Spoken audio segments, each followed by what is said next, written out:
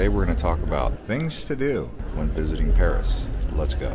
That's right, guys. We're going to show you around the top attractions from Paris. We're going to show you some of the food. We're also going to show you some of the museums, show you around some of the top attractions on the outskirts of Paris. Also in the description below, there will be timestamps so you can bounce around from attraction to attraction by clicking on those links. First up, we're going to start on the outskirts of Paris in Versailles. This is called the Palace of Versailles, a former royal residence built by King Louis XIV. Nowadays, it is a well-manicured garden. You can actually go inside the palace. If you intend to visit here, you need to make reservation online before you go. It is 12 miles outside of Paris to get here to Versailles, so keep that in mind. But you can actually rent a golf cart to get around. That's what I do recommend. That's what I did when I was here. It's actually a large garden area. Next up is Sacré-Cœur. This is actually the Basilica of the Sacred Heart, which is what it translates to in English. Located in Montmartre, which is at the top of the hill here in Paris. Originally built in 1870, it sits 200 meters above the Seine River in Paris here. It is considered the second most popular tourist destination in all of Paris. You can also put a lock here on the fence before you go inside, and then once you're inside you can see a beautiful cathedral. Once you step outside you have the great views overlooking Paris. The site in which it sits is actually traditionally associated with martyrdom of Saint Denis, the patron saint of Paris. Next up, we're headed over to the Eiffel Tower, a place where you can walk around. They have gardens. Also go to the top if you would like. It was built by Gustave Eiffel in 1887 for the 1889 World Fair. It is widely regarded as the #1 tourist destination in all of Paris, as you can see and probably already know. It's also considered one of the most romantic places for couples, but people just come here in the afternoon and bathe in the sun in the area around the parks. Now we're going to head over to Lafayette Galleries. This is one of the most popular shopping malls in all of the world. It's an interesting place because on the outside it doesn't look like much until you go inside. You realize it's 7 floors and they have a beautiful blue dome right in the middle. It is considered a high-end luxury department store. Next up, we're going to actually take a riverboat down the Seine River. They do have a variety of different tours. You can get the cheapest one for 15 euros, or a lunch cruise for 40 euros, a dinner cruise for 50 euros. Just depends on what you guys want to do when you're on that riverboat. Or you can just do hop on, hop off, and I believe a ticket is typically included to do a river cruise, but this is the main artery for Old Paris getting around. Next up, we're headed to Champs-Elysees, which is actually a main road going right here through the heart of Paris all the way towards the Arc de Triomphe, which we will be showing you in a little bit. But this is a main area for shopping. It is 1.2 miles long and widely regarded as the most beautiful avenue in the entire world. Now we're headed right next door to the Tuileries Garden. As with most places in Paris, everything is really centrally located, although it does take a long time to get there by foot. Tuileries Garden is actually famous because of the uprising of 1789 with King Louis and Marie Antoinette. They took refuge in the palace nearby here. In case you're wondering why it's called Tuileries, it's because of the tile factories that actually used to be located here. It is free to walk around, and it's got a fountain and cherry blossoms, along with this Ferris wheel that appears to be seasonal. Next up, we're actually headed back towards the Arc de Triomphe. Now, this is a key historical landmark in Paris, located at the western end of Champs-Elysees, also intersecting a roundabout with Charles de Gaulle Avenue. Now, it is important because the king put this in place to commemorate the French Revolution and the Napoleonic Wars, basically honoring the fallen. Most people nowadays, they come here to take a picture while they're hanging out. They also like to drive around the roundabout here. So just basically coming here, taking a picture under the Arc de Triomphe. People just like to walk under the actual arc itself as well. Now we're going to check out Montmartre, which is actually the neighborhood where the Basilica of the Sacred Heart is. Also, some other activities nearby is Moulin Rouge. But yeah, this whole neighborhood right here, if you just walk around this neighborhood, you'll find it to be very relaxing. Lots of cafes, and people are just always walking out around here, riding their bikes, just getting out in the nature, in the environment. Really a beautiful neighborhood. So if you're looking for some place to hang out or get a hotel, I would say this area around Montmartre is going to be one of your favorite places that you will go while in Paris. Now we're on to Petit Palais, which is actually one of many different palaces that we're going to be showing you in this Things to Do, but it was under construction when I was there. It should be getting ready to be finished now, but definitely add this place to the list. It was built for the 1900 Exposition Universelle, but nowadays it's a museum for fine arts. One of the best ways for new people to get around Paris is going to be on a hop-on, hop-off bus. They take you around the city. Remember, traffic congestion in Paris is slow, so these buses do have to deal with that when you're on one of these. A ticket typically runs anywhere between $45 to $55. Next up is the Palais Garnier, and this here is an opera house. There are a few opera houses, and taking in a show while you're here in Paris can be something worthwhile. So do look up operas or shows while in Paris, but this one here, Palais Garnier, opera house, right here in the heart of Paris on Avenue de l'Opéra. Now here we are at Luxembourg Gardens. There's also a palace here. There's a garden that you can walk around in many different directions. They've got tennis courts, they've got water fountains, they've got grassy knolls that you can just relax at. A great way to beat the hustle and bustle of the big city of Paris when you're just looking for some relaxation. This is a former royal palace, so it is significant. It's one of the most popular gardens in all of France and Europe, really, but certainly here in Paris.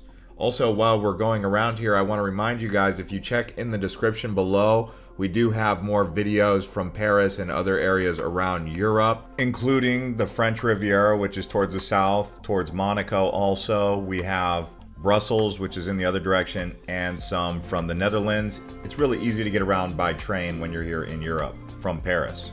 And just so you know, I actually arrived on a high-speed train coming in from Geneva, Switzerland, and it took about 3 hours to get to Paris. That's how fast those trains go.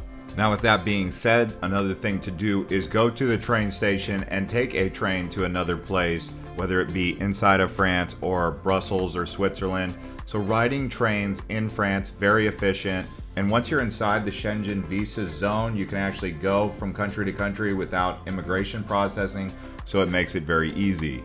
Now we're at the world famous Moulin Rouge, very famous because of a movie, but also because it is the birthplace of the modern form of the can-can dance. This is actually a cabaret of sorts, so when you're down here, do be sure to check out Moulin Rouge if you are into that kind of thing, but you'll know it because you'll see the windmill. It is red and it has red trim all around the building. It's right next to Montmarte. In case you're wondering, the reason they use a red windmill is because in the area back in the early 1900s, they used to grind flour with these windmills, but also the reason they painted it red was because they wanted to be seen from very far away. And here we have the Notre Dame Cathedral. This here in Paris is a medieval Catholic cathedral, meaning Our Lady of Paris. It did burn down a few years ago, so it is temporarily closed.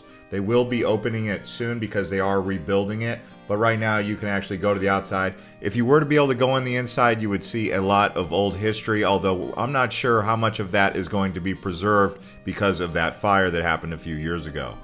This is actually after the fire, what you're looking at here. You can see most of the stone structure did stay intact. It was just the wooden part that burned. And now we're actually going to talk about something really fun, which is Paris Disneyland. Fun for the whole family, especially the kids. So if you get a chance to go to Disneyland in Paris, I would say take the opportunity. It is the happiest place on earth, they say. Now we're going to highlight another neighborhood. This one is called the Latin Quarter. It is actually famous for bookshops, including landmark Shakespeare and Company. So very famous place. There's also a botanical garden in this area. It's one of the oldest districts in all of Paris, so do check this one out. And again, we're back here in the Latin Quarter. This one is called the Pantheon of Paris. It's a civic building. It was rebuilt during the 19th century, serving as a church.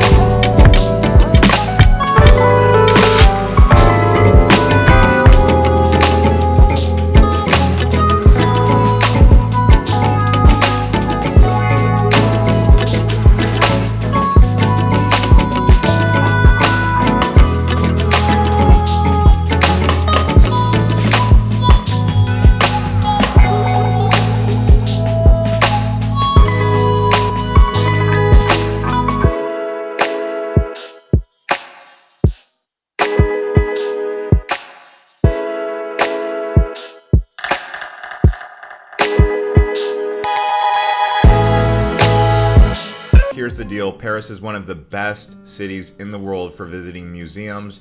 Aside from the Louvre, there's also the d'Orsay, there's the Rodin Museum, the Carnavalet, there's also the Museum of National Picasso, and so many different museums here. So do a Google search, look up the Pompidou, check out these museums while in Paris, because certainly one of the top things to do. Also the National Museum, the Cluny Museum. You will notice most of it is art museums though, I will say that.